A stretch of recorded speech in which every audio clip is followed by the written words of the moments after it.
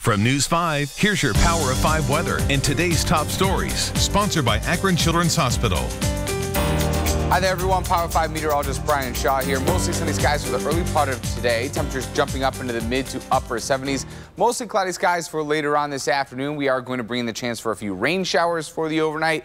Temperatures stay mild, just dropping down into the mid 60s. Hello, I'm Terrence Lee. Here's a rundown of today's top stories. The fifth victim of serial killer Shawn Grate has been identified. The Marion County Sheriff's Office says skeletal remains found in 2007 are those of Dana Nicole Lowry. She is one of 5 women Shawn Grate has confessed to killing. Last June, Grate was convicted of killing 2 women in Ashland County. In February, he pleaded guilty to killing 2 other women in Richland County. New developments in the search for a man who disappeared while swimming in the Cuyahoga River. Kayakers found the body of a different man in the water. He's been identified as 62-year-old Radna Mahout, who was reported missing less than a week ago.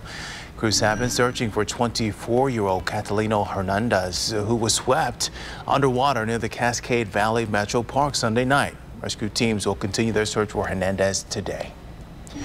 Cleveland City Council is giving electric scooters the green light. Council members voted to pass a measure to regulate companies like Bird and Lime. Most of those guidelines lay out where they can be parked, how fast they can go, and when they can be used. Those are your headlines. Check back later tonight for another update and download the News 5 app for news updates anytime. Sponsored by Akron Children's Hospital.